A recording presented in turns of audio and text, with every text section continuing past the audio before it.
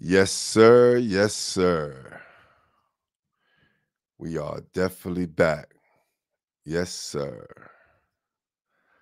Another classic conversation with yours truly. We're saying that. Welcome to Basketball Heads Live. I am your host, Glenn Pooh Harding. And oh boy, we have a very, very special guest. But I want to give a big shout out to my guy Larry over at NFHS for giving me such a huge shout out on their platform yesterday. It means a lot. But right now, we have a legend in the building. This basketball head is a New York City legendary host of High School Weekly, where he showcased and covered the top basketball players of that era. Now, I'm not sure whether it was called High School Basketball Weekly or High School Weekly, but we're going to get right to it because y'all know me and my guy, Brian Reinkert, we host the High School Basketball Weekly, and that's in honor of our next guest, for sure. This basketball head was the original of everything you guys see me doing today. He is the go-to. He is the blueprint for that style. If there's somewhere in the broadcasting world I always wanted to get on the show, he is it. He has interviewed and covered so many players, we will be here all night running down the list. I really mean that. My camera's going haywire for some reason, but we're back in action. Now, you can catch him on ESPN Radio covering high school football, and we're going to get into that as well. We got that straight? Because we've been having a lot of technical difficulties tonight, but we're going to get it right. This guy meant so much to me, I had to reach out to my legendary high school coach with all the connections for him to make that happen. So I'd like to give a huge shout out to my coach, mentor, Bobby Hartstein. Thank you, Coach, for making this happen. So without further ado, help me welcome to the show, legendary host of High School Weekly, the one and only Mike Quick. Y'all ready? Y'all ready?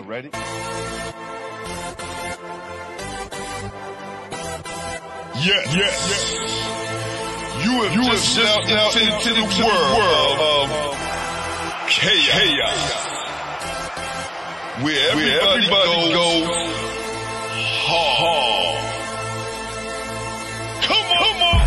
Go hard. Go hard. Go hard. Go hard. Go hard. Go hard. Or go home. Never back down. You gotta hold your own. Go hard. Go hard. Go hard. Go hard.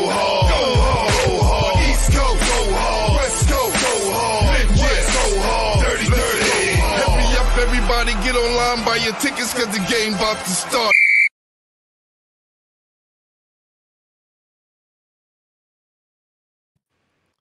Hey, Mike, how you doing, brother? Hey, Pooh, that's some open you have there, partner. I love it. Man, listen, we just trying to get it right, brother. We just trying to get it right. You know, but Glenn, I apologize. You can see what a technical disaster I am. All those years doing the show, you have all these people behind you. If it wasn't for Jackie, we're not even together tonight, you and I. Oh, my God, I'm all over the house trying to get a Wi-Fi line. We had to go to the phone, but it's great to see you. It was great to see you up at Rose Hill earlier today for the Granddaddy, the Catholic Championship. So let's let it rip, man. Let's have some fun. Oh, yeah. I want to give a big shout out to Jackie for making it happen. And like I always say, without strong women behind these men, this would have never happened. Big salute to you, Jackie. By the way, And I heard you. Great shout out to Coach Hartstein. You know how I feel about him. When I started doing this a while back, he was one of the guys that welcomed me in there, made me feel good, made me feel comfortable, because there was no roadmap, there was no blueprint. We kind of just went in, and if people trusted you, if people believed you, they let you back into their gyms on the fields, and that's how you started building it, through relationships and trust. And I appreciate what you said, buddy, because back in the day, there was no internet, there was no Wi-Fi, there was none of that. There was us. That's the Daily, right. I mean, think about it. Back in the day, Glenn, the Daily News had 6 high school beat writers. 6. You can't find anything in the Daily News anymore. Nothing. It's a shame how when things are supposed to get better, there's less and less. So I don't know. It's funny, when you did it back in the day, you kind of hope people liked it. And as I get older and you walk into places, and I think when there was 2 moments when I realized how important this was for guys like you and all the other guys coming up. I saw Andre Barrett about 3 or 4 years ago up at Mount St. Michael's, one of those big weekend shindigs they had. I don't think I watched one of the games. He and I just talked. I hadn't seen him since he went off to Seton Hall. And he said when he was a freshman at Rice High School and he got on that show at 10:30 on a Tuesday night, he said he felt like he made it. And I was like, wow, and it's like, and then when I went to the Felipe premiere, the Dominican Dream, and you saw all the guys in there, and they're like, wow, it's great you're here being on that show. So it's funny, the older you get, I think the more I appreciate what that show meant to people. I really do. And it's a lot of fun. It's really cool. It meant so much to us. You have no idea. Like, Kenny Anderson wanted to send you some love. He said, "Tell Mike I love him." I do too. I love him. Spoke to Elmer Anderson. Elmer Anderson was like, "Mike used to make my grandmother so proud because he used to give a shout out to my grandmother every time he covered me." We like to do that. You know what we did when people would tell me about their mom, their dad, their grandparents, their aunts and uncles. We try to throw one in there every once in a while, because what we tried to do? We tried to make the show like the local barbershop, the local hardware store, the local pizza place, the local hot dog stand. We weren't Home Depot. We were your neighborhood place to watch the kids from the neighborhood. And we always tried to incorporate everybody. That's why when we did those features, we'd want to get the parents in there. It was really important to us. It was a family show, and it wasn't easy to do, but we had a lot of fun doing it, and we worked hard at it. I had a great team around me, a phenomenal team. Listen, what I wanted to do was give kids opportunity to have that same experience, because it was frustrating for me, because I've been away from the game for a long time, and I just came back during the pandemic. My friends was, always telling me that I should do a basketball show. And I was like, they still covered in the paper. And it was like, no, they're not. And I didn't believe them. I know. And so I would, look in the paper, because I stopped buying the newspaper because I wasn't interested and read about anything that had to do with basketball. And for a month straight during the high school basketball season, I saw that there was nothing of any kind about any high school basketball in New York City. And that was kind of frustrating, knowing that we have all this technology and kids are not being covered. No, it's crazy, right? It's just nuts. Hey, I'll tell you what's nuts. How in the world?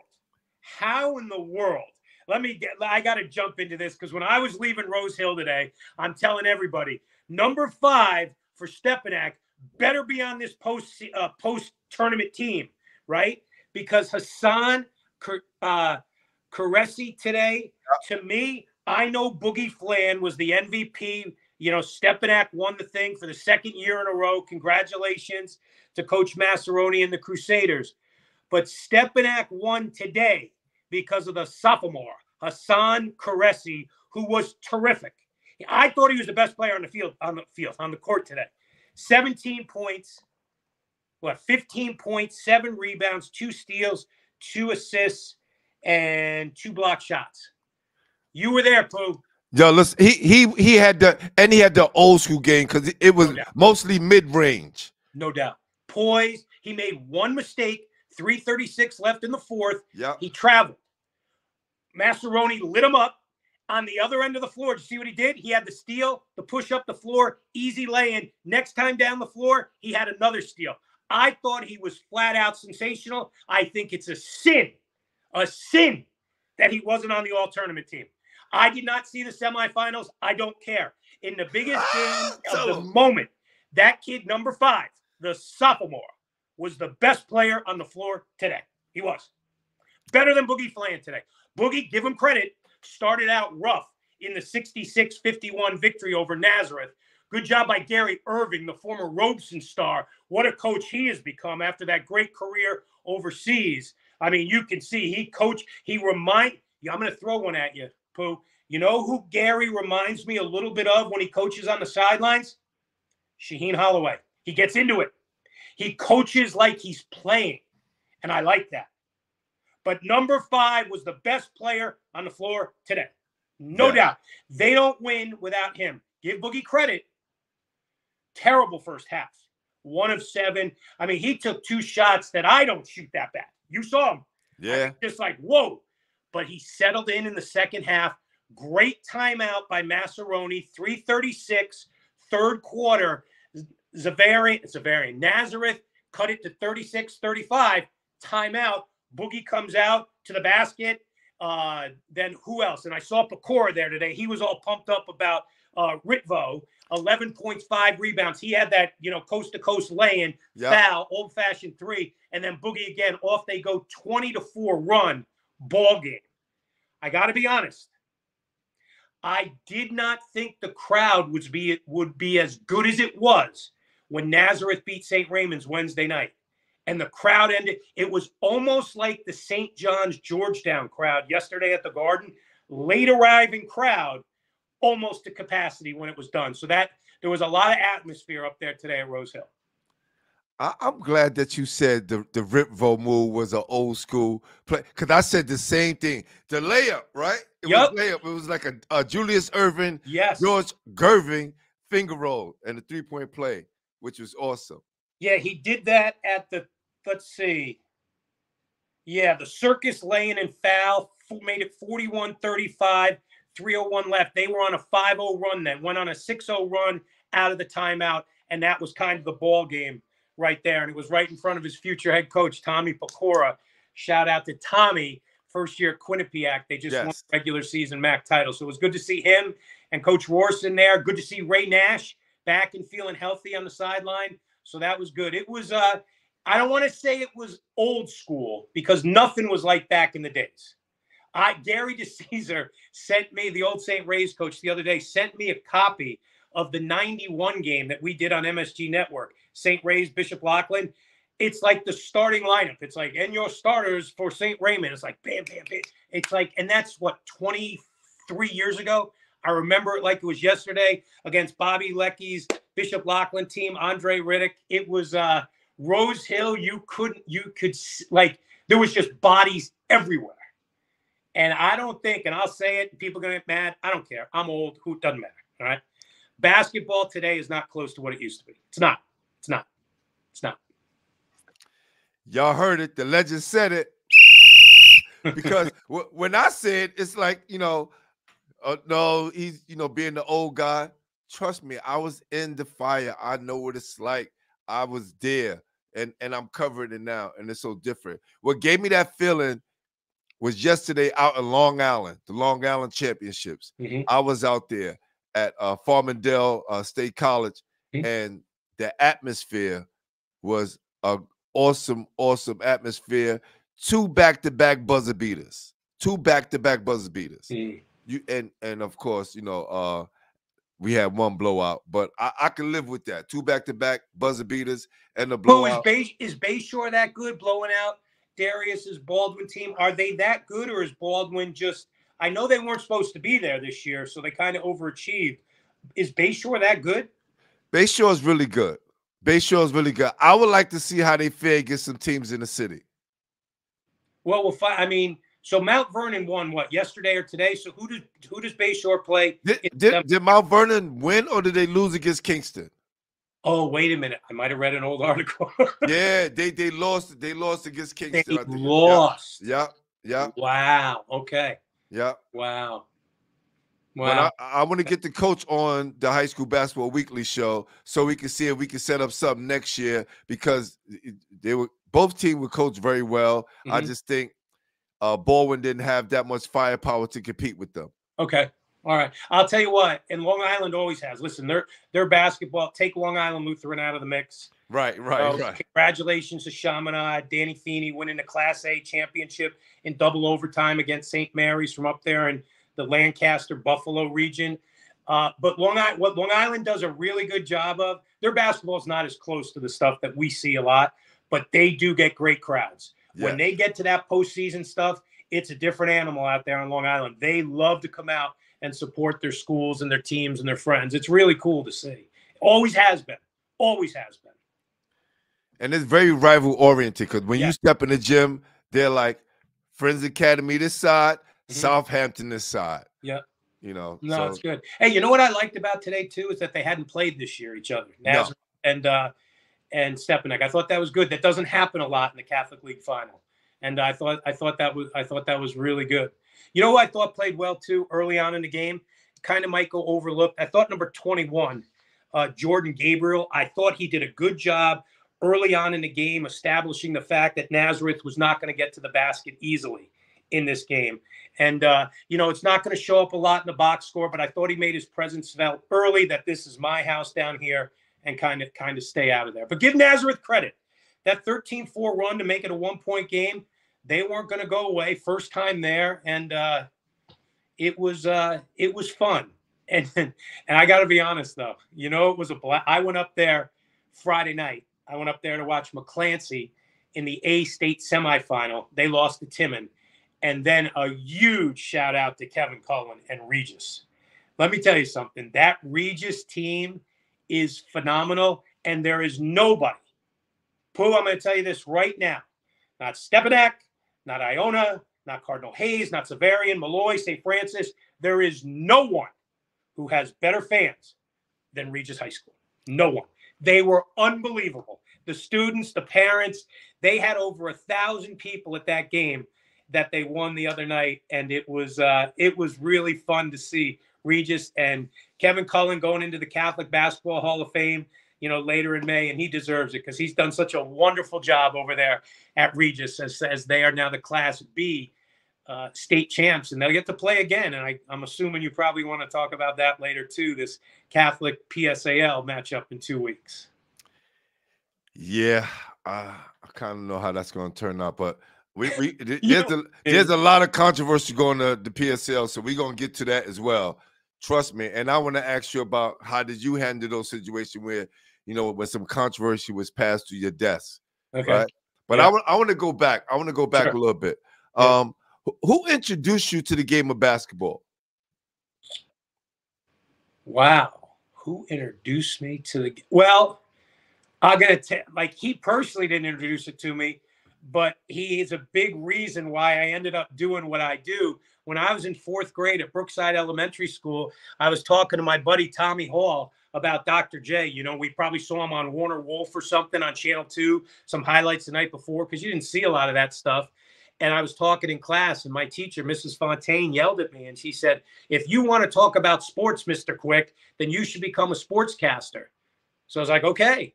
So probably the game, I got excited about the game probably because of Dr. J. And I was talking in class, and she yelled at me, and I always put it in the back of my head and said, you know what, that's a good idea. I'm going to be a sportscaster one day. And that's what happened. So Dr. J is the one who got me excited about it. Long Island guy, Definitely. Where were you raised, Mike? Norwalk, Connecticut. And you know who's from Norwalk, Connecticut? The greatest baton twirler of all time, number 23, Calvin Murphy. Yes. Yep. Wow. Calvin would come back when Norwalk would have a huge Memorial Day parade every year. And when he was off, even, in the NBA, having a great career with the Rockets, he would come back on Memorial Day, and he would lead the parade down Main Street, twirling the baton. He was the first guy in the parade. So that was really cool. He never forgot where he came from, ever. I never knew that. I never knew he was a great baton twirler. Oh, yeah. And you know this.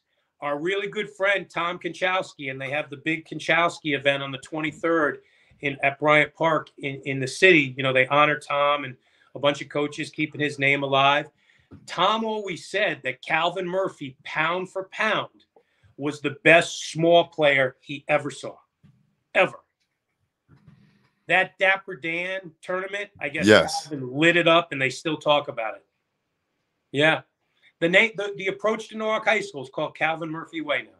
Wow. Yeah, it's pretty cool. Yeah. So how did you start to cover New York City sports? Like, how did we make that transition? Yeah, so when I went to Sacred Heart University up there in Connecticut, you know, I always wanted to be in the media, and then these News 12s were kind of just getting started, and there was a News 12 in Norwalk, my hometown, and I went in there and did whatever I could. I started as a studio cameraman on a talk show, like a food show, a planting show, just to get my way in there. And then I started working with Dennis Buckman, the sports director, working like 90 hours a week, getting paid for 15 hours a week, and loving every second of it. And it broke in that way.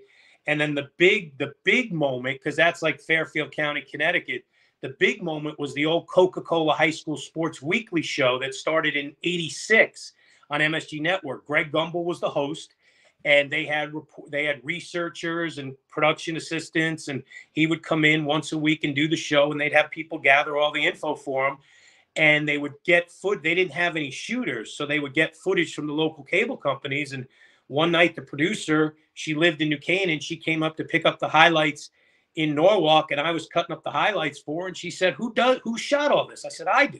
She goes, do you watch our shows? I said, yeah, I do. She goes, what do you think? I said, I don't think you have enough video in them. She goes, what? I said, yeah, the other night you did something on Dana Eichenberg from Greenwich High School. She went over 2,000 career points. She's going on to Penn State. I said, you showed a picture of her. I said, I had video. I have the balloons. I had the interview. She goes, you're kidding. You want a job? And that's how it started. Wow. 2 weeks later, I started working on the show out of Stamford, Connecticut. And then 3 years after that, the show went away. And then Bob Gutkowski was the president of MSG Network then. When it went away, he thought, you know what? There's something here that we need to continue. So I came and I would do like a 10-minute segment on the sports desk with Bob Page.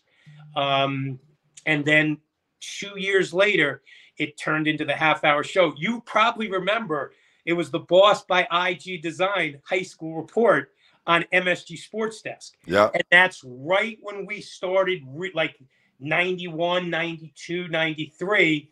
That's when we really started to get into it. And I said, you know, because on the old Coca-Cola High School SportsWeek, it wasn't a problem, but you only had a half hour. And our producer wanted to do all the sports.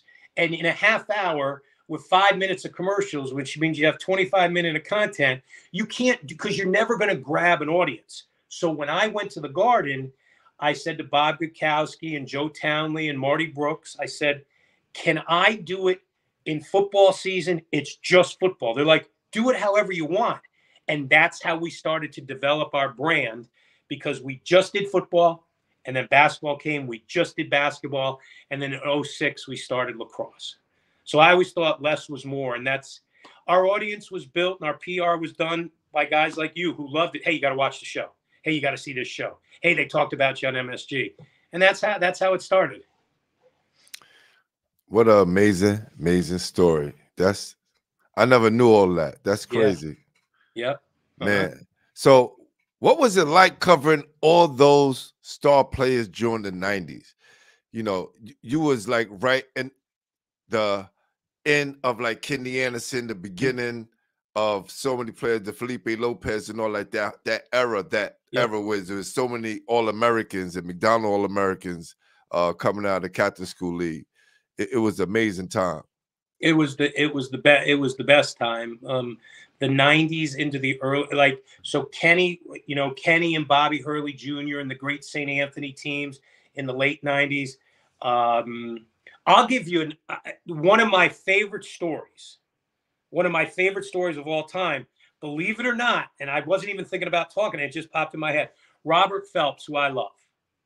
Okay, Nazareth High School. So Nazareth is playing for the state B championship up in Glens Falls against Southampton. Remember Kenny Wood? Yes. Went to Richmond, was part of the Spiders number 15 team seed who upset Syracuse. So Kenny Anderson was getting his, New York State Player of the Year. We're about to do the game. We're doing a pre-interview before the game. We're going to play it back at half. And Rob's in the layup line, getting loose for Nazareth before they're going to play the game. And I'm out on the floor with Kenny. And Robert comes over to Kenny. He goes, "Yo, dude, you're good." He goes, "What do you mean?" He goes, "You're good." So Kenny had 2,621 career points. Kenny Wood, I think, was 2,605 points coming in. He was averaging like 27 points a game. So now Kenny Anderson's record's on the line.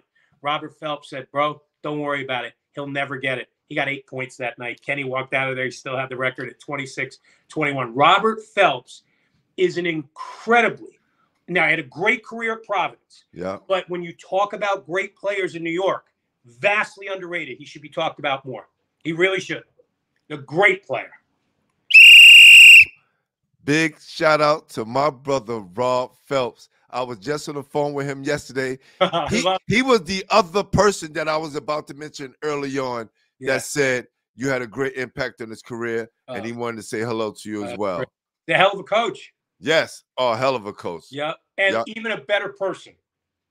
Took the words right out of my mouth. A better person. Took the words right out of my mouth. Now, with all that was going on during the Catholic School League, you had this coach who was my former point guard at Abraham Lincoln High School, Dwayne Tiny Morton, who battled the Catholic School League by himself, literally, with all the teams that he battled everybody by himself. There you go. There you go. There you go.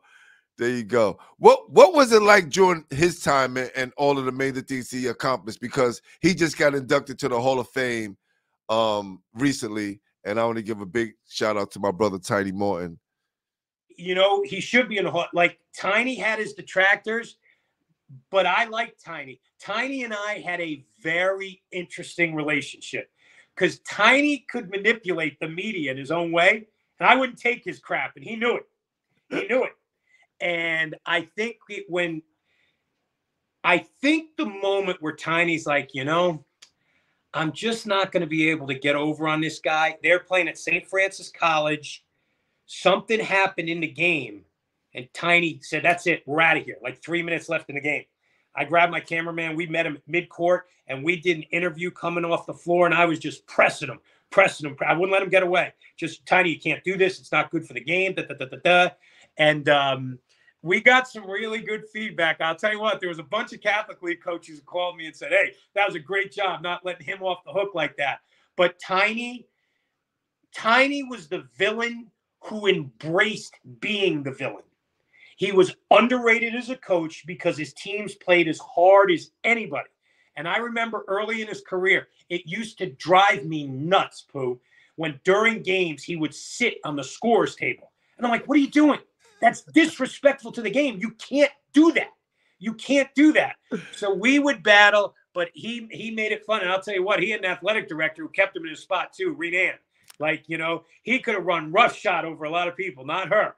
No way. So those were fun years, though. And I think you saw the change. Like, everything was always Catholic, Catholic, Catholic, Catholic. 06, 07, 08, you started seeing kids leave the Catholic schools. Lincoln, Jefferson, boys, they started leaving. And then the change that I think hurt New York City the most was then kids just started leaving New York City altogether. Yes. And there's not as many players as there used to be. But listen, Glenn, you know this. Back in the day, I could, on a given Friday night, 20 years ago, I could go to the 10th best game in New York City, Catholic or public. Take the 10 best games, 7 Catholic, 3 public, 6-4, whatever. And in the 10th best game 20 years ago, you'd still see at least 2 Division I players in that 10th best game. You don't see that anymore.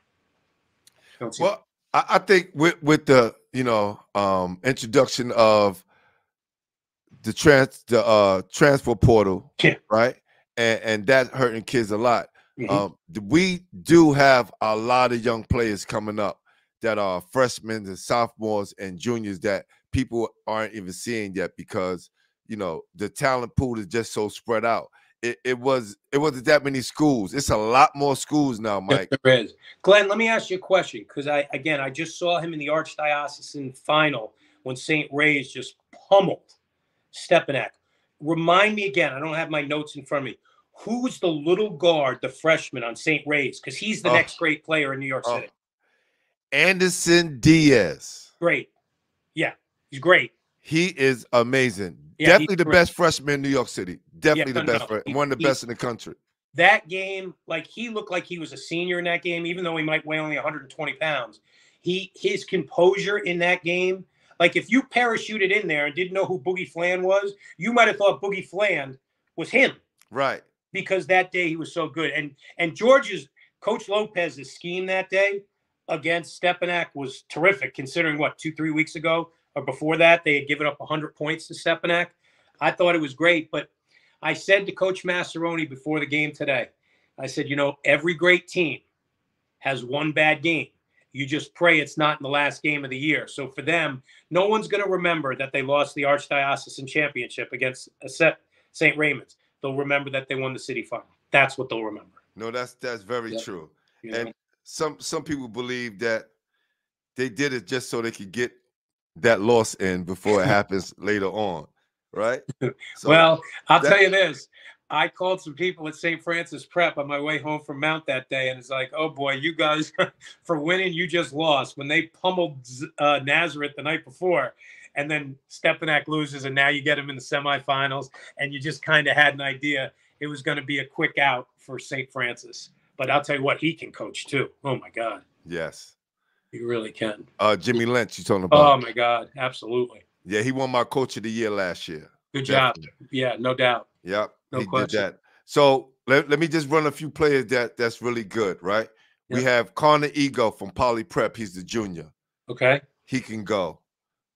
We have Josh Powell from Malloy. I'm just talking about all the younger guys. Yep. I'm not going to hit on the seniors. Halan Rollins, who played tonight with Nazareth. He didn't have the greatest of games. He's a junior. He will be back. You can see he can play. You can see that. There's no doubt. Yep. Yes. You have Connor Spratley from Jefferson, right? You have Asher Elson, 6'9", small forward from South Shore. Okay. He can go. Who else you got? You have Jada Swan from Thomas Jefferson. People say he's a 6'4" guard, but out of everyone in the city, people label him as the next pro. Really? He is a guard, 6'4". He's the best shot blocker in the city as a guard. Smooth as all molasses. Wow. Okay. Yes. Are they still involved? We're gonna get to that because that's the controversy that been passed, through my desk.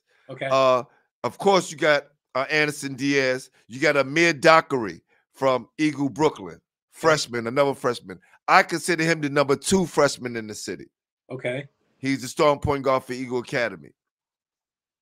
Tavia Scott from Brooklyn Tech. He played on the JV because his dad wanted him to be coached by Elmer Anderson, who coaches on the JV. Wow, okay. He won't be there next year, trust me, because he'll be starting point guard on a varsity team somewhere else because, okay, I won't get into that. Well, he's getting coached, that's for sure, if you have EA coaching him. Yes, definitely. And we have with so many. You got Talib Martin of the Martin family, right? His brother, Kadir Martin, he was first team All Catholic League. Okay. But his younger brother, who's a freshman, he's going to be a player. Okay.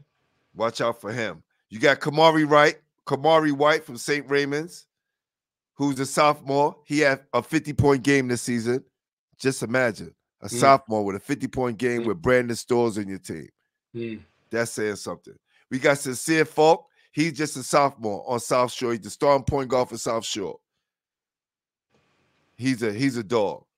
All right, so many. Richard Jackson from Bishop Loughlin, P.J. Singleton from Canarsie. These are all sophomores. These are all sophomores. Jamel Thomas, Magic Mel, sophomore. Whoa, hold on, wait a minute. That's not 33's son, is it?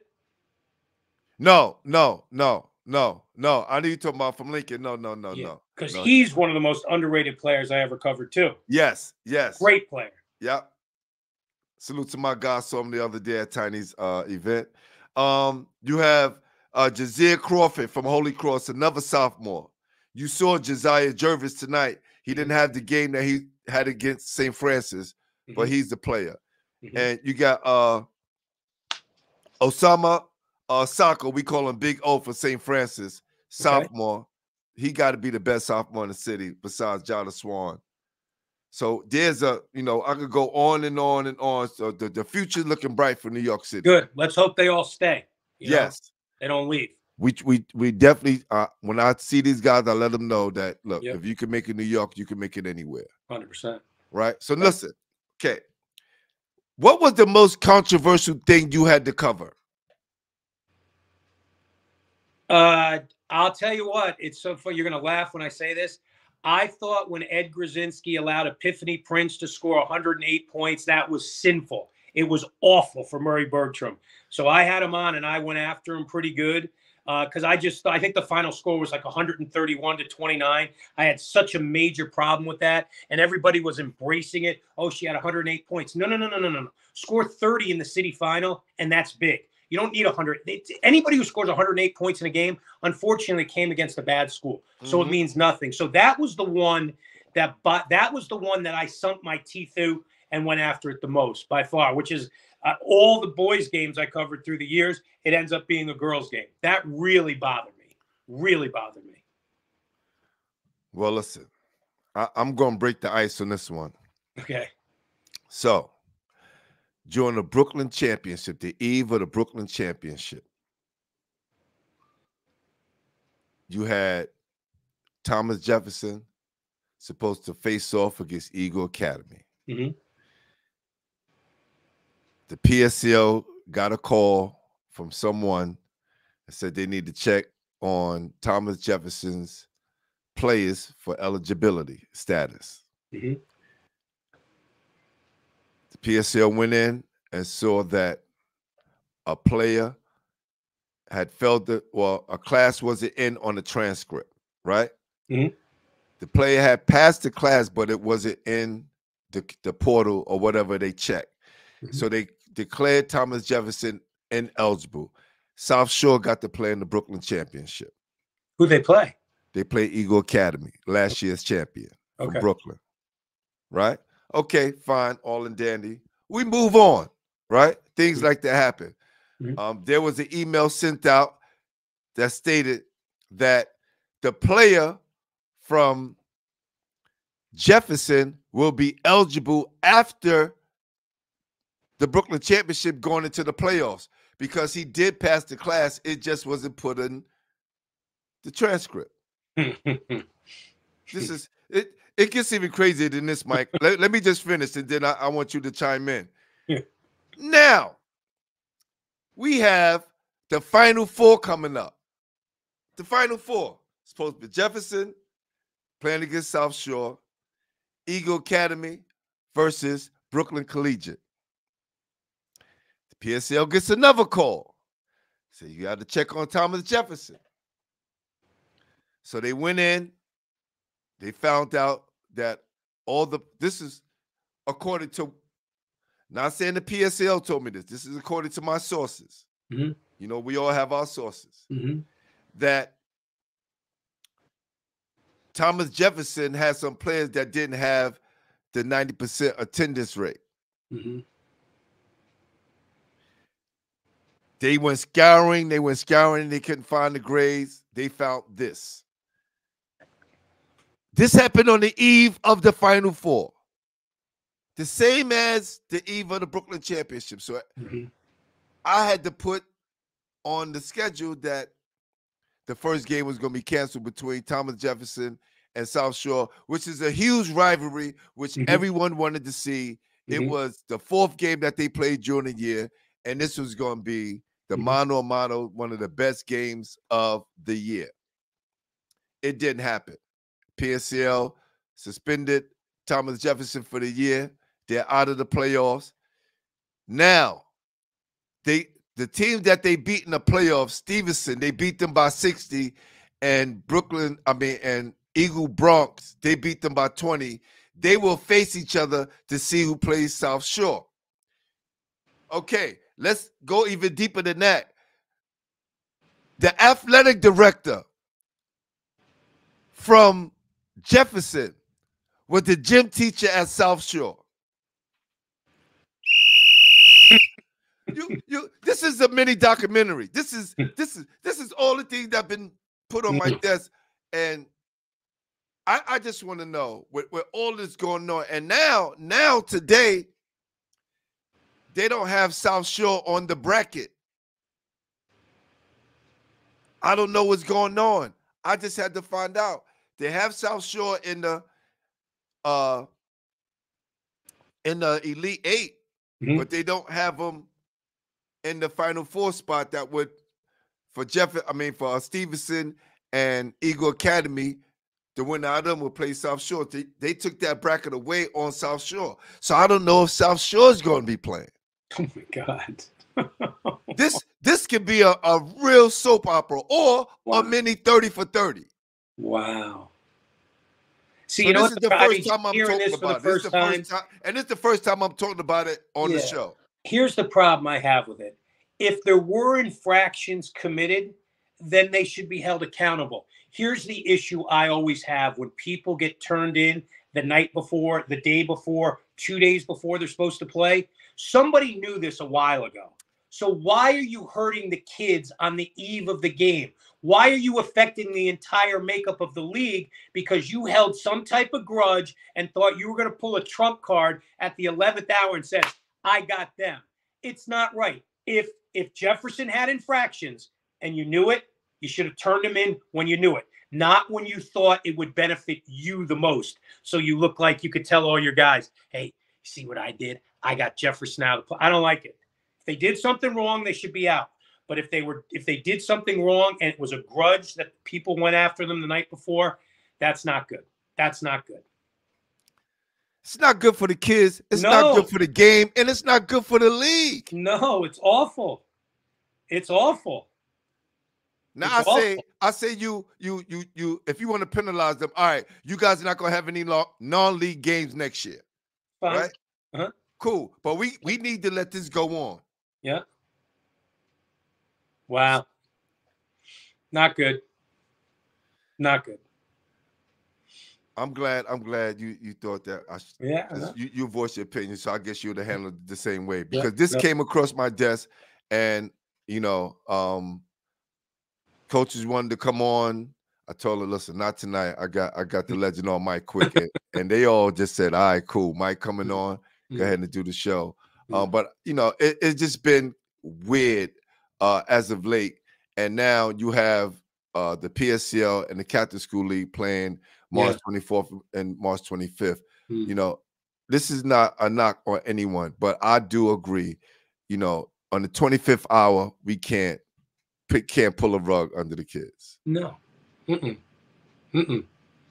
Somebody knew well in advance, and they were waiting for that moment. And they knew twice because they did it in the Brooklyn playoffs. They should have been disqualified then. You can't let them play and then go back.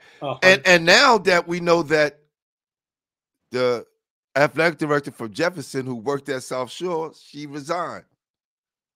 Wow, this is a 30 for 30. Oh my God. You can't make this up. Listen, I don't make the rules. I don't enforce the rules. I just report the news. That's it. Yep. Guys can't be mad because someone got to cover it. Why not me? Yep. No doubt. All right. Yeah. So who were some of your favorite people to cover and interview? Like, let's talk about that. During that time of the height of New York City. My favorite interview, like one of my favorite people, like I could give you Felipe, obviously, Elton Brand, obviously, but my favorite person, I love the way he played, and then afterwards talking to him because he was just a gem of a human being, was Charlton Clark. I love Charlton Clark from St. Ray's, just absolutely loved him. I thought he was the nicest kid, terrific player, good college career. He was my favorite interview by far. I wish I could have spent more time with Kenny because he was just finishing Anderson when I started. But Kenny did, I'll never forget, and for a senior in high school, this was crazy. We were doing our all-star team, and that was the year I think Malloy lost in the semifinals and Kenny missed 2 free throws. And like the newspapers, Anderson chokes or Anderson misses, cost Stanners. And I always felt like in a high school football game, Pooh, there's nothing that I cringe more when a kid goes to hit an extra point to tie a game and he misses it late in the game. I think as a parent, and I never show that. I'll just say they scored late, but so-and-so held on to win 21-20. Kenny came up to me. I think we were in Times Square Studios in Times Square. And he said, how come you never, took shots at me when I missed those 2 free throws or something like that? I said, Kenny, because I talk about you every week. It just gave me another opportunity to show somebody else scoring a basket that you didn't, that I could put in the highlights. He goes, wow, thanks. I thought that was incredible for a kid that was a senior in high school who just had that time to reflect, like, wow, he didn't say that. And my whole thing was, I don't care if you're Kenny Anderson, Glenn Harding, Mike Quick, or Johnny Jones. I never wanted to make a kid feel bad in a highlight. He knows he missed it. Everybody there knows he missed it. I don't need to show the video of him missing it again. He knows it. So I'd rather show something positive. And that was fun. I'm trying to think, like, nobody's ever asked me that. They've always asked who are your favorite players, but favorite interviews. Charlton Clark was definitely at the top. I'll give you, now he was from Long Island and he ended up going to St. John's and then transferred to Northwestern. Do you remember Timmy Doyle from St. Dominic's? Yep. Timmy Doyle was a hysterical interview. Because he was his father. He was absolutely hysterical. We're going to have to do this next year, and I'm going to have to go through the list of kids who were the great interviews. Now, there were kids that I went to do interviews with that struggled dramatically, and I would never want to put them on the spot. So if they struggled, I wouldn't use it on the show, but I would always call their coach, especially if they were very good players who were going to play in college, and say, listen, if you want me to come to school and work with him, I would love to do that because he's going to have to learn how to do post-game interviews and things of that nature. So I did do that often. And believe it or not a lot of coaches took me up on it, which I thought that was a mistake by coaches, especially for high-level players. Just to get to that next level, you're going to have to talk. So not a lot of them took me up on that. I'm trying to think. God, that's such a good question. I feel terrible because I'm not giving you. That's okay. That's all right. I'm trying to go through names right now. God, keep going, and I'll think of some other guys because there were definitely some guys that could really talk that I really enjoyed talking to. Now, I would love to, sit down one day and watch some of those vintage games. I know you have them. It's locked in your vault. I know what is your vote? That stuff was thrown away, believe it or not. Oh, you serious? Yeah, no, I'll tell you what, if they still had that stuff, it'd be a great thing for the Garden to show. People would watch that stuff 20 years later. What? 25 years later. Yeah. Yeah. A lot of it, I think when the Garden was changed over, and then even back to the days of High School Weekly, because we were a freelance show and our offices were up in Connecticut. And when they got rid of the shows and then I came to the Garden, they told me that those tapes were going to make its way to the Garden. And they never did. Like when the people came in, they threw them out. So I made it out of there. I'll never forget it. I made it out of there with the Kenny Anderson KMOX shootout, the Christmas tournament with Jack Buck on the call, the one where you see Kenny come down, goes behind the back, then later. Yes. Just that. I made it out of there with that. I made it out of there with the 88-89 Alani Prep Classic in Hawaii. Malik Sealy, Tallentine, Autry, and Reese as sophomores against Hurley Jr., Jerry Walker, Terry DeHare. Ooh. I made it out. And if you remember, Tallentine won that game. Yes. So that was Malik's senior year, and the other guys, Hurley, Walker, DeHare, they were juniors because that was the only loss. They went 30-1 that year, 32-0 the next year. So that was a classic game. Wow. I've always said this too. People have asked if you had to pick a team based on high school and you could pick 10 players, you're the general manager of the team. You have to pick the team to go win. And everybody said, they're going to think I'm going to say Kenny, Stefan, and I'm going to. But my first pick, believe it or not, would be Jerry Walker from St. Anthony's, Jersey City.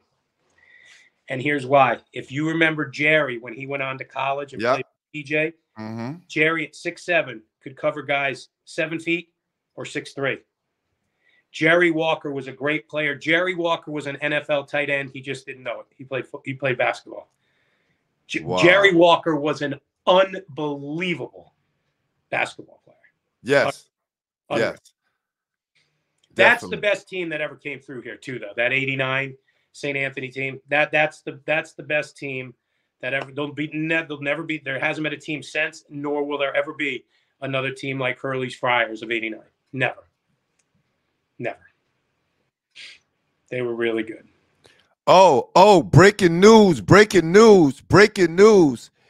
Eagle Academy of the Bronx is wiping the floor with Stevenson, 53-38 in the third quarter. You called it. Listen, if I was those coaches, no disrespect to Stevenson coach and Coach Rose from Eagle, but just if I was the coach, I would have to ask the players, do you want to play? Really? Right? Or do we just sit out and let South Shore move on? But I think there's a bigger play at hand that I won't speak to you on air about. Because there's another part to this that's, will make this documentary so juicy. I'm not even going to let it out on air. Yeah. But, okay, let's finish up, all right? Coach Hartstein. Tell me something that you remember from his coaching days that still stands out to you. A gentleman. In that rough and tumble black and blue Brooklyn division, always warm, always welcoming. I'm coming in there because, Lincoln, Stevenson, Grady, those were all those really good teams back then. And I'm coming in from Fairfield County, Connecticut, and, he just welcomes me in. Jack Ringle, same thing, just welcomes me in. And I just always watched the dynamic. I got to be honest, man. You're coming in there, and I was like, who is this guy? Ken Reeves from the White Shadow? Like, it was unbelievable. Yo, hold on. Listen, I'm glad you said that. When I made Lincoln as a freshman, I told my mother, I was like, we was watching the White Shadow. I was like, this is my coach. I said, this is my coach. Honestly. I love it. Wow. And how much I'm glad you said that. Bro, how much did Ken Reeves care about his kids in the White? And the funny thing is, we're talking about this because I know you have a bunch of young guys that watch the show. They're like, what? Huh? White Shadow? What's he talking about? What are these guys talking about? One of the great TV shows of all time.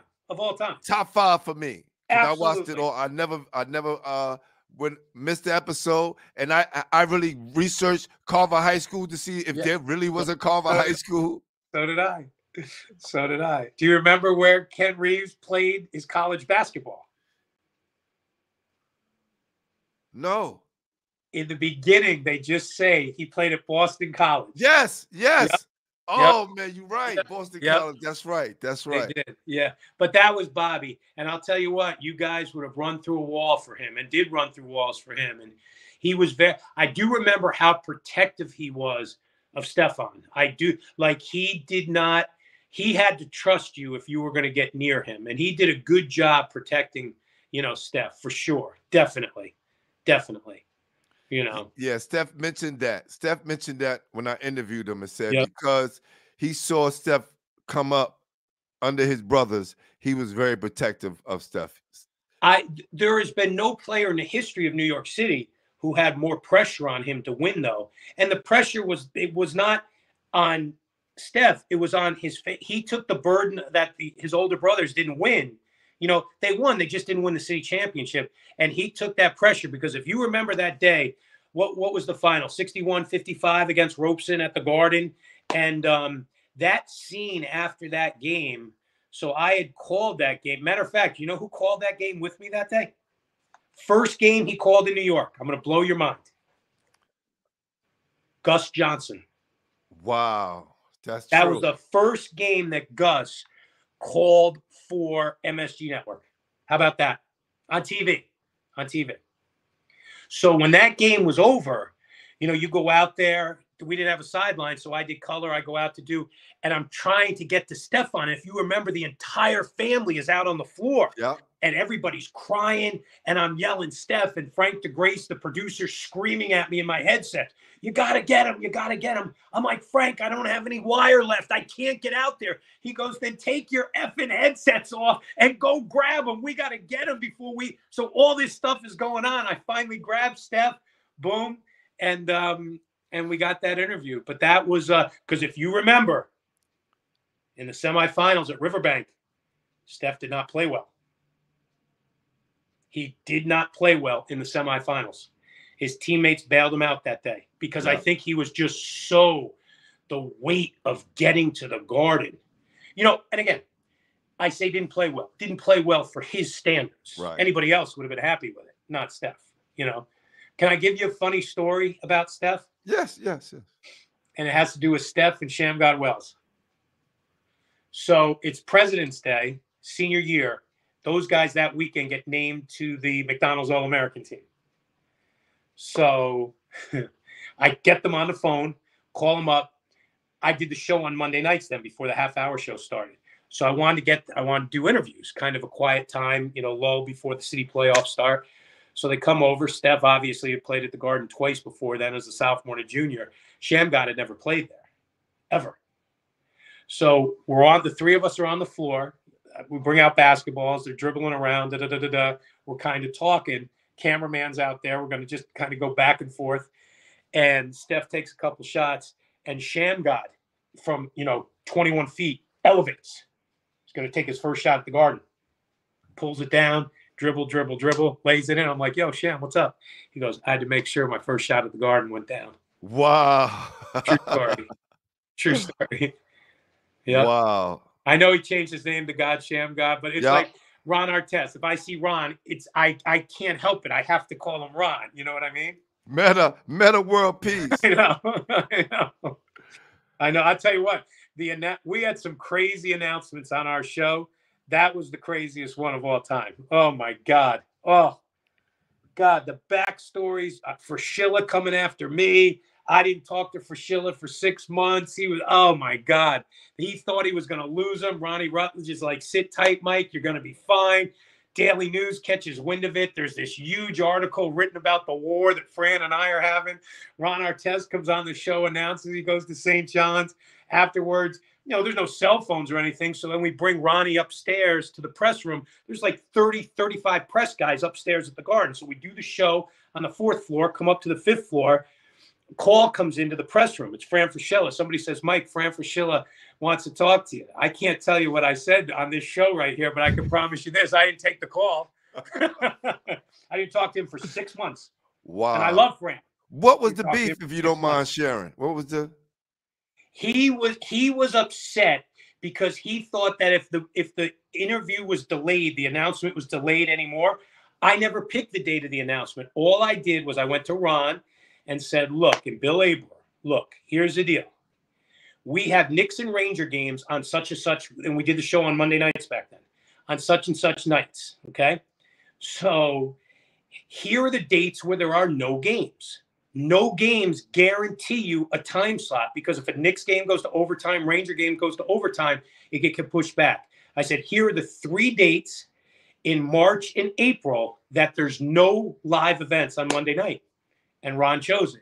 And Fran was upset because he said that I was going to affect that other schools were going to get in there and get Ron. And it was crazy behind the scenes, man, to the point where I was almost like, you know what, maybe we shouldn't do this. Maybe we shouldn't do it because I was so worried. But Ron Rutledge said, Mike, we're going to be fine. We're going to be fine. And it ended up just being an unbelievable night for St. John's because the feature, the announcement, I mean, those nights when Shaheen Holloway announced, Chris Sims for football, Ron Artest, those were big nights. at MSG. Like that created a buzz, inside the whole network. People, even though you think of pro sports, when we did those high school announcements, the network would get excited. The big shots at the network would get excited too. So that was really cool. But yeah, that was a wild time. That was about a 4 and a 5 week run where it's like, oh my God. And he did it. And 6 months later, we get together. Fran and I went out to Keen's Steakhouse on 36th Street. We put it behind us and off we went, Let bygones be bygones. Yep. Oh, excuse me. Breaking news. Salute to Coach James Moore Stevenson, now down 6 with 6:48 left to go. Wow. Things are slowly changing, Mike. Where are they playing those games? They're playing at Queens College right now. Okay. Oh, there you go. Jackie's alma mater. Yeah. They said, they wanted me to pull up. I'm like, I got the legend tonight. Give me the scores. So that's what people usually send in the scores. Good. It's an amazing thing. Good. He said, Sports Desk was my show with Bob Page. Who said that? Eric McRae. Okay. He said, Ron was drunk during that interview. they just letting it all hang out tonight. They letting it all hang out tonight. I'll tell you what, it was the greatest. He's the greatest competitor I've ever covered, no doubt. And not one. And this is the whole thing. If somebody threw a beer bottle or a soda at you, we'd all go into the stands. He just hit the wrong guy. Yes. You know what I mean? Yes. that was it. That was it. Yeah. I'm a huge Ron Artest fan. His greatest attribute was his greatest detriment. He competed so hard, sometimes he didn't know how to turn it off at times. But God, he could play. He's another one who would have been an unbelievable football player. And that's the funny thing about Konchowski. He always used to say to me, will you stop with your football? But I'm like, Tom, I go to these games. I see these kids sitting on the bench. You got a 6'6" kid sitting on the bench who can't make a layup. But then when he goes to get a rebound, he'll almost pop the basketball. He's so strong. I said, that's a defensive end. That's an outside linebacker. That's a tight end. Kids had a better chance getting out of New York City, Northern New Jersey, Hudson County by playing football than there's more opportunities in football than basketball. So Tom and I always used to battle about that. But I'll tell you what, I miss him. Being up there today, going to games at Malloy. I always said when Bob Shepard passed away, that was the biggest loss in the history of Yankee Stadium, the biggest loss in high school basketball. Obviously Coach Curran passing on, Coach Ringel. But when Tom Konchowski passed on, part of New York City basketball passed on with him. It did. It really did. Definitely. He was a great man. And, shoes is hard to fill, man. Yeah. But definitely. Yeah. We got Delbert Prince in the building. He said, I used to see Mike Quick at those Grady versus Lincoln games. And Delbert, he wrote the history of Coney Island basketball. You should send them out. Delbert, you should send these to Mike. I think he will enjoy them. Oh, I would love that. It's the 1980s to 1990s, 1970s to 1980s, and then he did a comic book with Isaiah and Steph on the front. And that could be Eddie Marbury, right? With the number 3. I'm looking for a new book to read. I just finished Blood at the Garden, the years of the 90s with the Knicks. I'll tell you what, for all your fans that, love basketball, I'm not a great book reader. I flew through that thing. It was an unbelievable book. Blood in the Garden. So listen, when they said basketball players, are dumb jocks, here we go, right? Khalid Green, Free Game, right? This is his book. We got Terrence Munch Williams, who's the head of PSA. Yeah. Our PSA. I have that book. Yes. Yep. Salute to my guy Munch. I saw him today. We have Dr. Laura Mealy. Remember Laura Mealy from Christ the King? She used to play for Christ the King. She was the first ladies Mr. Bass. She was the first girls Miss Basketball in New York State. She played for Christ the King. When was that? And Vinny Cannizzaro just passed away, too. I think in 1989 she won it. Okay, so I was just getting started then with the boys, so I probably hadn't started covering the girls yet. Yep, this is Laura Millie's book, The Psyche of the Injured Athlete. And then we have Brian Brown, the Buckeye. Brian Brown. Yeah. Yep, remember him? I do. Yep. We got TJ Sherrod, who played for Robeson and used to Okay. coach at Robeson. And you're like a library over there, Pooh. They send me all of these things, man. Right? Then we got Jared Lockhart, right? Okay. Cheers to Fears. Remember Jared Lockhart? Oh, yeah. Played at Mount St. Michael's for Tommy Frere. Yep. Tamel Murphy, Poetry in Motion. Wow. These all done by ball players. Family Business. Tracy Leonard Jameson. He played for Lincoln. Wow. Okay. And then we have Nikki McCrimmons, Queen of Harlem. Yeah. So, look. New York City, we don't do it on the ball court. We do it in the classroom, too. There you go, buddy. No doubt. All right, before I get you out of here, Mike, I would like to go through a top 5, and then we can get you out of here. And then, listen, whenever you want to come on. Thank you, buddy. This has been fun. Yeah, I appreciate you. Yeah. For sure. So, can we do that quick top 5 real quick? Sure. Let's hit it. All right. Top 5. Top 5. All right. No in particular order. What would be your top 5 high school players from New York City? From New York City, just New York City. They had to play in New York City. That's right. The official home for New York City basketball. That's all we cover is New York City. Because usually I do it with Tri-State. All right. So it's going to be Kenny 1. Steph 2. Lamar 3, who had more talent than both of those guys. Lamar who? Lamar Odom. Oh, Lamar Odom. Woo. That's saying a lot, Mike. Lamar Odom, other than Tim Thomas, I thought Lamar Odom was the best basketball player I ever covered. Oh, my God. Let's see. You know who I'm going to put on that team? Jamal Mashburn has to be on that team. Has to be. I still remember him in the city final in '90. Cardinal Hayes, those maroon and gold uniforms. He had those lime green bicycle shorts underneath them. The funny thing is, you remember that he wasn't that heavily recruited out of Kentucky and St. John's. He was a late bloomer. Wow. God. Osama reminds me of Mars Burton. Osama from St. Francis Prep. If he gets a handle, that'll be the next Mass Burn. Yep. I know he's another football player.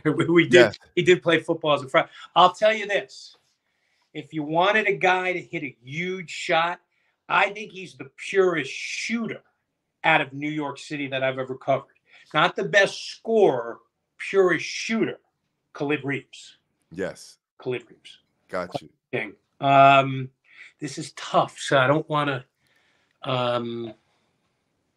This is why I call it the top 5, Mike. It's always the toughest question of the show. I'll give you a guy who I'm bring. See, I'll tell you what, Jamel Thomas. I see. It's hard. It's hard. I'll give you a guy because every team. That's why I like with Jerry Walker. Every team, I want an enforcer on the team. You know who my enforcer would be? And again, not a guy that scored a lot. Yep. But as a coach, you watch what he did. Remember Carl Beckett? Yes. Great. You know, I gotta put Robert. Jeez, this is a tough one, Pooh. Because I mean, top 5. All right, hold on. Let me get a little cheat sheet going here. There you go. I have to do it because I tell people this is the toughest part of the show, and of course I like to and only guys that I saw. Oh Jesus! How do you leave Malik Sealy off the team? Ooh. Oh Jesus! And again, I will preface this, and I've always said it, and I'll say it till the day that they put 6 feet of dirt on top of me. He is not the best player I ever covered. He's up there. He's not the best, but the most exciting player I've ever covered was Kareem Reed. Most exciting. Gotcha. God, let me just keep going through here. It's wow, remember how tough Anthony? I mean, you got to have Ron Artest on the team. It's God, it's tough. It's really, really tough. I mean, God, Kenny Satterfield was great. I mean, how Quincy Doobie? Like, how don't I get Quincy Doobie on the team? Like, Anderson Diaz mentor is Kenny Satterfield. Kenny Satterfield was so good. Yes. Kenny man, it is. That's a really. I mean, the easy thing is say, let me take 5 guards and we'll just run everybody out of the gym, but you can't do that. Like when I pick teams, it's always kind of like a by position team. Yeah. That's wow. Give me your 5. Top 5 high school players from New York. It's Pearl Washington. I never saw Pearl in person, so I can't pick him. Okay. Yep. Pearl Washington, Kenny Anderson, Stephon Marbury. It's hard. No, I'm gonna get through it. I'm gonna get through it. Even though he only played 2 years of high school basketball, Lloyd Daniels. I never saw Lloyd. I wish I did. I wish I did. Yep. Tell you. Who was a freshman. Me and Lloyd was freshmen together. Mm-hmm. He gave us 29. And you know who was holding him? Kenny Parker, who is the brother of rap legend KRS-One, Christopher Parker. And he held him to 29. Kenny Parker, DJ Kenny Parker, who's a legendary DJ right now, played for Abraham Lincoln. He was a senior. And Lloyd killed us for 29. He is the only player in basketball history that I've seen have 2 men covering him the full length of the court when he was playing point guard for Jack. He's what a character. I've seen people trap people, but I've never seen 2 people cover one person the whole game. I'll tell you, you're a really good show host because you still haven't got the number 5 yet. You're buying time. I see what you're doing. Oh, no, not at all. Not at all. And the other one I'm going to put on there because I think he's the greatest travesty in not only New York City basketball, but in Abraham Lincoln history. Bernard Mitchell, my teammate. Okay. He's one of the greatest basketball players that never got his just due. He never played college basketball. He was our leading scorer during that 1986 championship run. Okay. And he killed everyone from Gerald Green, you name it, Kenny Anderson and Malloy, Arnold Bernard, and Long Island Lutheran. And everybody was trying to figure out, who is this kid? He killed them all. And of course, you could have named, I could name all the top guys, but he's my guy. Yeah. And I'm sticking to it. Yeah. I love it. Love it. Yeah. So, and it changes all the time, of course. Of course it does. It got to change all the time. Yeah. All right. Top 5 high schools, New York City. High school programs, let's say that. Through the years? Yes, that you know about, that you covered. Right. Do you count Mount Vernon as New York City? I count them as New York because even though I said New York City, we could talk. If they're in New York, we could talk about them because I had Coach Semino on the show as well. Yep. Great program. Yeah, they're going to be. If you count them, New York City, they're going to be in my top 5. Got you. You know, if we did this show, 8 years ago, Lincoln would definitely be in the top 5, but they've just fallen off. But we talking about in the history now, so they still the history. See, but it's funny because I always say this. I only base my history on teams or people that I've seen. So, I'm not going to throw Commerce High at you. You know what I mean? I'm not going to throw DeWitt Clinton at you. Yeah. You said Commerce High. People don't have no idea who you're talking about right now. I do though. Yes. Man, I'll tell you, Johnny Mathis, what he did in all those years at Kennedy should not be overlooked. Definitely. I had him on a show as well before he passed away. Yeah. Yeah, a gentleman. Oh, my God. All right, let's just do it this way. All right, let's start in the Catholic League. So when you think the Catholic League, you're always going to think the tradition of Archbishop Malloy. Have they fallen off? Yes. But, oh my God, do you put them right now as a top 5? I don't know if you can. I don't know if you can. I'm going to put St. Raymond's as a top 5. Absolutely. Definitely. What Gary DeCesar did there, and then Antigua after that, and George is always there. He's going to get one next year. George might win it next year at St. Ray's. You know, of late, you have to put Stepanak in there. Like, Stepanak's the new Christ the King. They are.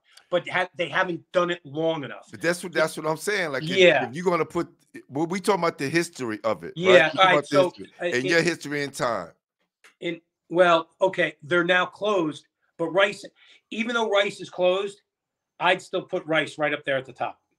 I didn't have enough of Tallentine. I had 3 years of Tallentine before they closed, so I can't put them there. I will put Rice.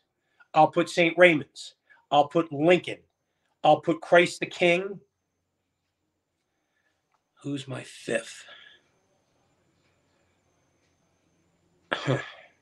Is it Bishop Lachlan? I mean, Bishop was there, but they never won. Zavarian, I mean, not very good, not legendary. You know, I'm going to have to put, because of Coach Curran and the history of the program, I'm going to have to put Malloy in the top 5. I'm going to have to. In the city, it's Lincoln has to be in it. They have to be. I mean, they just, so much of my career, I mean, think about it. I went from 88 to 2016, and Lincoln was relevant every single year. Yeah. Every single year. Lincoln's in it. They're in mine. Yeah, they'd have to be. They would have to be. You know. You got one more, though.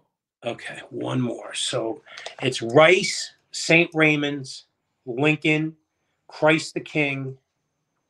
God, do I go with Malloy? I can't put Stepanak there yet.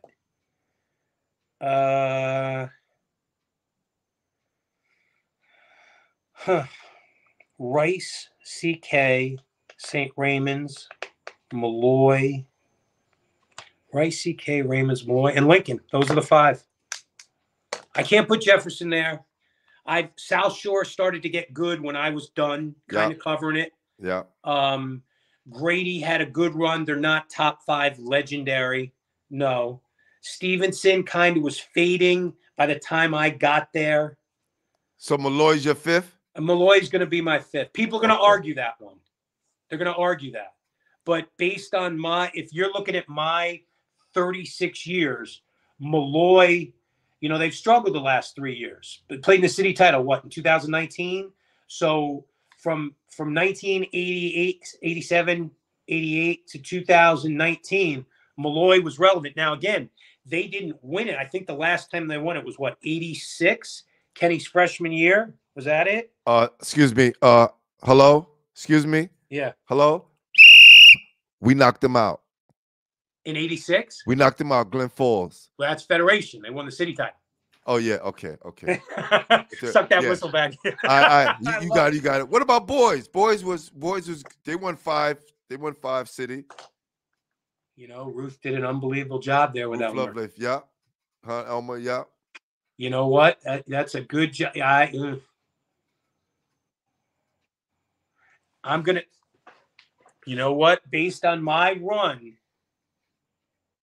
I will put boys ahead of Malloy. I will. They won championships when I was doing this. Yes. They did. I never saw Archbishop Malloy win a championship. Right.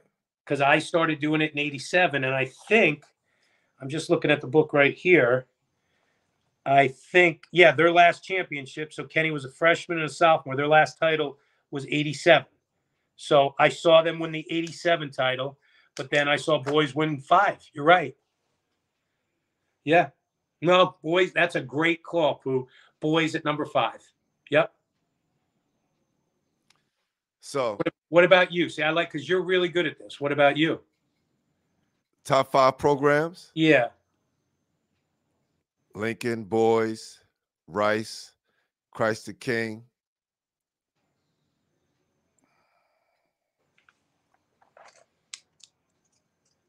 And I would have to say St. Ray's. It's got to be because in my span, St. Ray's 91, St. Ray's 93, St. Ray's 2000, 2001, 2003, 2004, 2012. Yeah, and they produce a lot of McDonald All-Americans, so you got to put them They're guys at in there. St. Ray's is in there. Yeah, they're in my top 5. No, definitely. no, they'll probably be at 3. Rice is going to be at 1. I would put Rice. Just because the whole thing too, when Felipe came through there, that brought Rice to a legendary status. Yeah. As far as high school, just like the Marbury brothers were there, but when Steph got there, that changed everything. Everything. When you're getting on World News Tonight and stuff like that, your program's going to a different place. He was on Charlie Rose. We talked about this. Who the hell is on Charlie Rose? I know. I know. No doubt. No. Yeah. All right. Last one. Yeah. Last one. Top 5 players, not high school players. We talk about in general. Top 5 players in New York City history. See, again, I can only base it on guys that I saw. Yep. I would have loved to have seen. I'm drawing a blank. You just mentioned him. From Boys. Why am I drawing a blank? Pearl Washington. I would have loved to. Now I watched Pearl at Syracuse, obviously, but I never got to see him in person in high school. He had just finished high school, before I got there. And they never won the championship. They never won the championship with Pearl. They never won the championship with Ed Davender. It's crazy. It's nuts. I would have loved to. Obviously, I would have loved to have seen Lou Alcindor. I mean, there's no. I would have loved to have seen. Oh my God, I'm drawing a blank. I would have loved to have seen Ernie Grunfeld. Oh yes. And I would have loved to have seen Bernie. Oh my God. Bernard King, Albert King.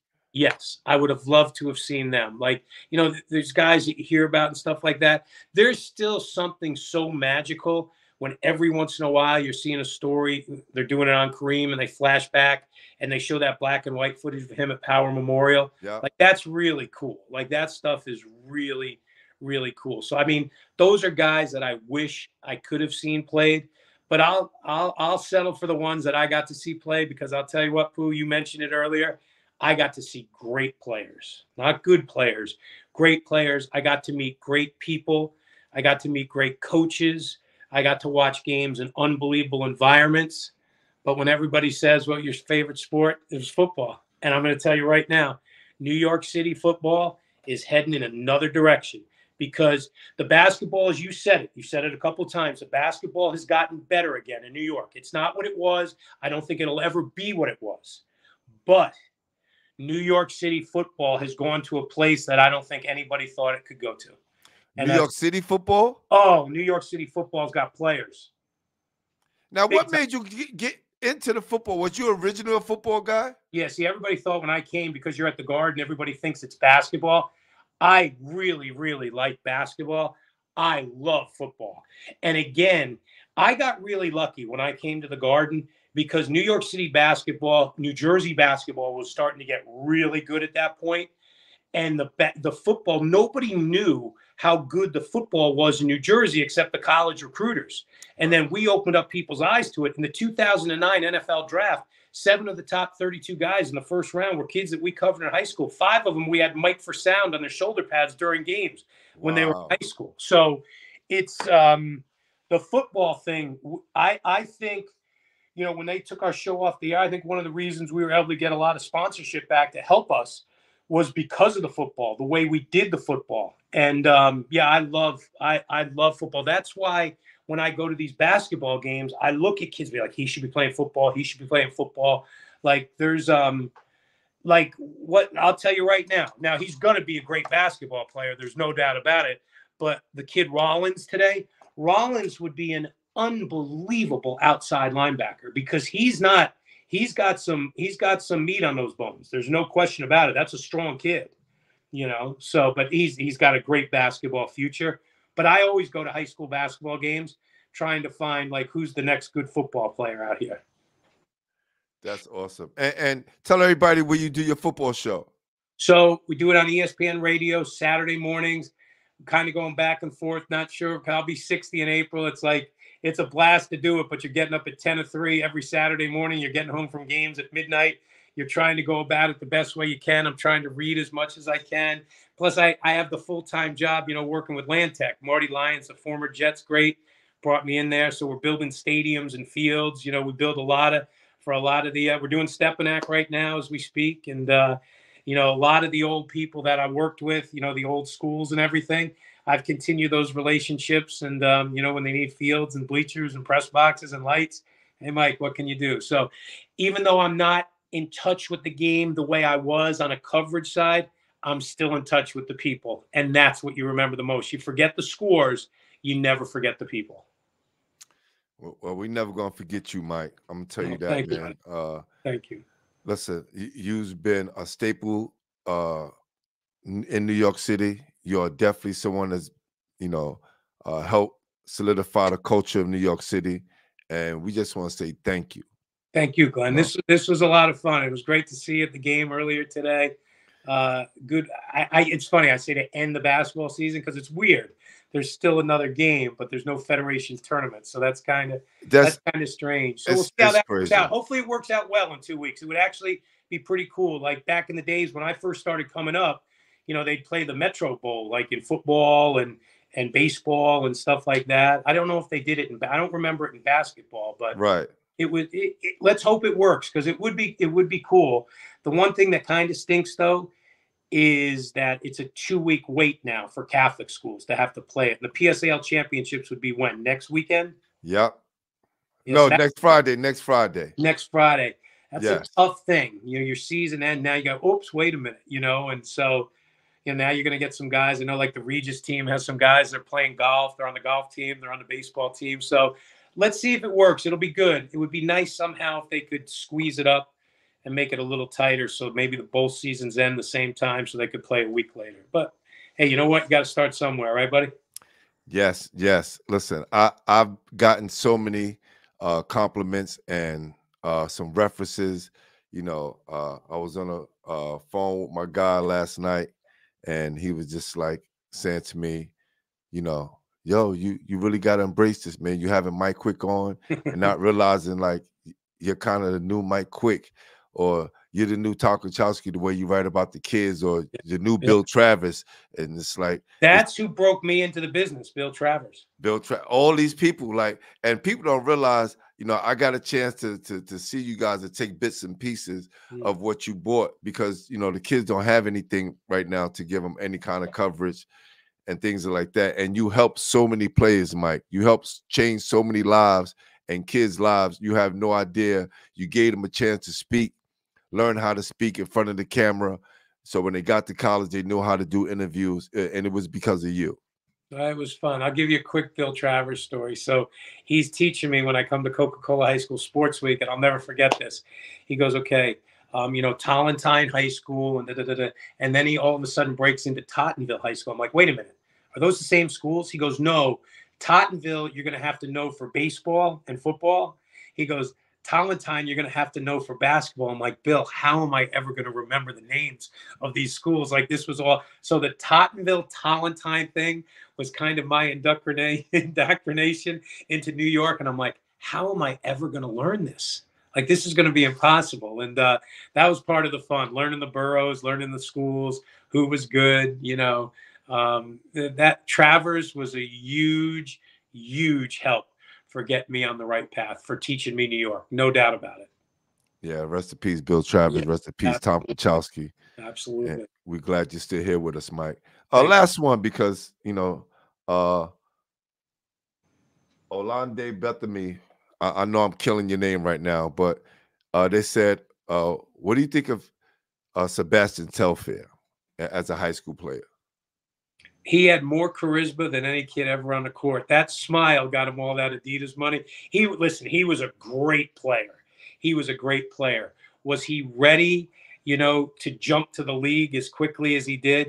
Absolutely not. But he beat the system. I just wish, things worked out a little bit better, on the back end. I know he's gotten, a little bit of trouble along the way, but he would, when you asked me before about interviews, he's right up there. Yeah, he has so much He was, charisma. You're right. oh my God, his charisma was, I always used to tell him, just keep smiling, man.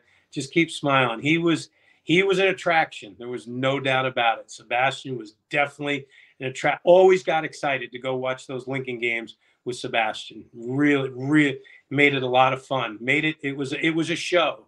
When games become a show, that means there's somebody in the game who's a showman, and he was a showman, no doubt.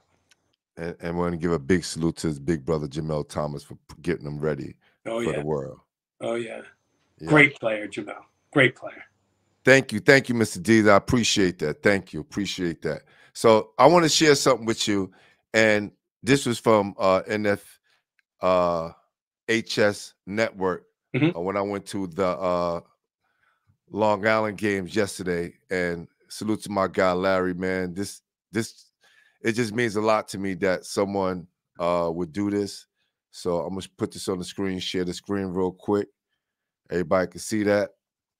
And this is my guy. This is my partner who I do High School Weekly with. My guy, Brian. Reichert. Yeah, Reichert. Yep.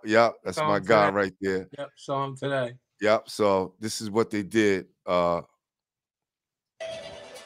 back here at Farmingdale State College, just wanted to give a quick shout out to that man right there, Mr. Basketball Heads, Glenn Pooh Harding. A very knowledgeable basketball insider who covers mainly city basketball, but is out here in Long Island. He could have been actually out at the PSCL semifinals this afternoon at Queens College, but decided to come here to watch the Long Island Championships. And he's seen 3 good games so far here, Robert. It's just, and he's been sitting around just watching. And big shout out to him. He promotes his website on Instagram, Basketball Heads with a Z. That's important to know. And he's a very knowledgeable guy, very nice guy. I've seen him around the block all over the city, and nice stuff for him to come out to Long Island. So glad to have him here. And he certainly picked the right games. That's cool. That's a good job by them. That's a really good job. Man. Hey, look, Mike, if I could do half the job that you've done, I'm fine. No. You came on the show burning up and on fire. So, man, to sit back and just to have a conversation with you and hear these great stories, it means a lot. And I really mean it from the bottom of my heart. You can come on anytime. I invite you on. Listen, Pooh, I got some things to share. If you want to ask you about some new players, whatever you want to do, my door is always open. Thank you, buddy. I really enjoyed this. I apologize for it taking so long. I know we've been trying to do this for a while, and then the whole technical thing, trying to get on the show. But I really enjoyed taking a walk down memory lane. I really did. But that top 5, that's tough, man. I'm going to have a team with 10, and we're going to platoon the hell out of you, and we're going to come at you. No, thank you. And before you get out here, I'll say this. Like I said, Eagle Academy beat Stevenson 73-61. Okay. All right, Mike. Listen, I'll definitely be in contact. Great. And keep doing what you're doing. Tell Jackie I said thank you again, and God bless her. All right. You're the man. Thanks, Glenn. I appreciate it, buddy. All right, thank you. See ya. All right. Wow. Listen, y'all have no idea how geeked I am right now, right? And I tell you guys, because a lot of you guys and girls out there think, or men and women think that these interviews just happen. No, these things take years, sometimes months to make happen. And I thank Mike Quick for being patient and keeping me in his mind just to even come on the show and share some of these great stories. Right? He's still around. Right? We still have the great ones still around. We lost many, but man, God bless. We have Mike still around doing this thing on a football end. But listen, you young guys, take notes, right? Because if we want to sustain what New York City basketball is about, we got to make sure we do it on and off the court. It's a combination. And as we heard from Mike, that y'all got some big shoes to fill. It's no hate on the new generation, but we got to get back to the basics. Got to get back to what makes us great. And I think we're on the right path for that. So to all my basketball heads out there, I'll say salute and thank you. Make sure if you haven't done so, subscribe to the channel, share the content, share the content. That's all I ask you. Make sure you subscribe and hit that bell for notifications for all the shows. And we're about to get out of here. Appreciate you, Black, Eric Kennedy. Man, we done touched that. We're not gonna go back there, man, because the end of the show, I'm about to get out of here. I am your host, Glenn Pooh Harding, and you've been watching Basketball Heads Live, the official home for New York City basketball. And y'all know what we do around this time. Peace.